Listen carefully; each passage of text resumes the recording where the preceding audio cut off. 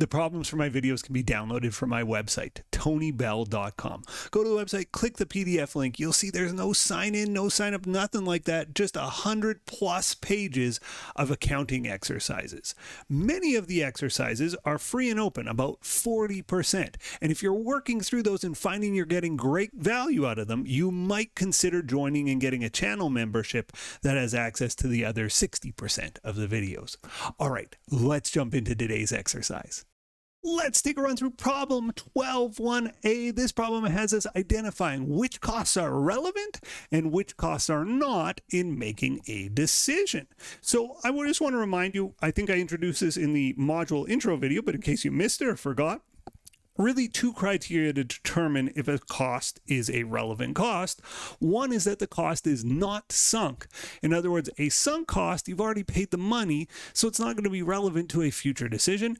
And two is that the cost is differential between the alternatives. That just means different, right? So if I'm deciding between two options and the cost is the same in the two options, then it's not relevant to the decision because it doesn't make a difference to your analysis. So those criteria are floating around in the back of my mind as I jump into problem 12.1a, which of course you can download from tonybell.com. Tammy Smith has recently gotten into winemaking at home. She has completed her first batch of wine, and while it was a culinary success, it tasted good, her husband Steve is not happy because her winemaking area has been encroaching on the space that had been previously exclusively used for his man cave. Oh no. He knows his wife well and knows that she is cost conscious, so he makes the following argument to appeal to her financial frugality. Sounds like she's cheap. Tammy, I think you need to sell all that winemaking equipment. I know the hobby is fun, but it's financially wasteful. I figure it's costing us $36 per bottle, and we could get equivalent quality wine for $15 per bottle in the store. I've run the numbers, and here they are. So he's trying to appeal to her financial side and saying, this wine is really expensive. So let's go through the list of numbers, and obviously we're going to determine some of the costs he's bringing to the table will be relevant to this decision. Some will not, though, and so we've got to sift through and determine what's relevant and what's not. Okay, so first, winemaking equipment, $400. And there's a fermenter, carboy, siphon, corker, and more were purchased. Grapes and juice, $150. Those Riesling grapes were expensive. Property taxes, $230. Our annual taxes are $2,300. Your winemaking is taking up 10% of the house's space. Okay, so $2,300 times 10% is $230. Yeast and additives, $20. $20 of yeast and additives per batch is brutal. It stinks up the house, making it smell like a bakery. What a mess. Bottles and corks, $60. $50 for the bottles, $10 for the corks. And it says, I know the bottles are reusable, but the corks are thrown out each batch. Specialized cleaning equipment, $40. And he says those bottle washers are weird. The numbers don't lie. 400 plus 150 plus 230 plus 20 plus 60 plus 40, that's all the numbers that are bolded there, is $900. Your first batch was 25 bottles, and don't get me wrong, they were delicious. But that's $900 for 25 bottles of wine, $36 a bottle. That's more than double the price of your favorite Riesling, which only costs $15 at the wine store. Tammy, I love you, but I hope you'll consider giving up this wasteful hobby. All right, so he's making a financial argument. I think the bottom line is he just wants his man cave back by the sounds of this. But let's break down the financial argument. Let's go through each of those bullets and determine, is this cost relevant or not to a decision? Now, here's the decision. Calculate the relevant cost of producing the next batch of wine. So whether she should produce even a single other batch of wine, what costs are relevant to that? So, is the winemaking cost relevant to whether she's going to make another batch of wine? The answer is no. She already owns the winemaking equipment. This is a sunk cost, not relevant. NR, not relevant. We'll put R for relevant. Grapes and juice, $150. Yeah, she's going to have to get more grapes if she wants to make more wine, right? If she's used up all her grapes and her juice from the last one, this will be relevant. She's going to have to buy more grapes, more juice for sure. Property taxes. Well, if she quits making wine or she keeps making wine, they still got to pay $2,300 in property taxes. It's it is relevant. It's not sunk, like they're going to pay the taxes in the future. So it's not a sunk cost. But what it is it's not relevant because it's not different between the options. Whether she makes the wine or quits making wine, their property tax bill stays the same. It's not different. So it's not a different cost, not a differential cost. It's not relevant. Yeast and additives.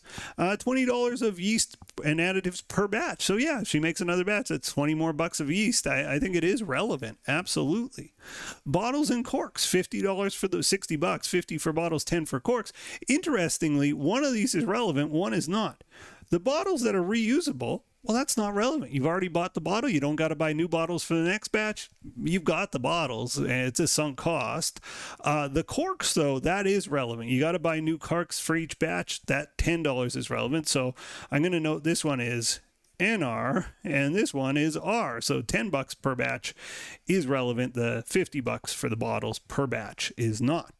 Specialized cleaning equipment, $40. Well, you already own the bottle washer now. It's not relevant. That's a sunk cost. So a lot of these costs are relevant for sure. He definitely didn't make them up, but there's a lot of these costs that are not relevant. So let's add up the relevant costs for this decision. I will highlight them now as soon as I find my highlighter. Grapes and juice, that's relevant, 150 bucks. Yeast, that's relevant. And just the corks.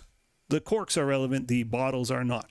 So adding that up, I just did the math in my head. It's these three costs are the relevant ones. It's $180 per batch of relevant costs. The rest that he brought up, not relevant. So if every batch makes 25 bottles, I've got some bad news for old Steve. I think she's getting a bargain. I think it's actually a good deal to make wine at home. Let me open up my calculator app. There it is. $180 a batch divided by 25 bottles per batch.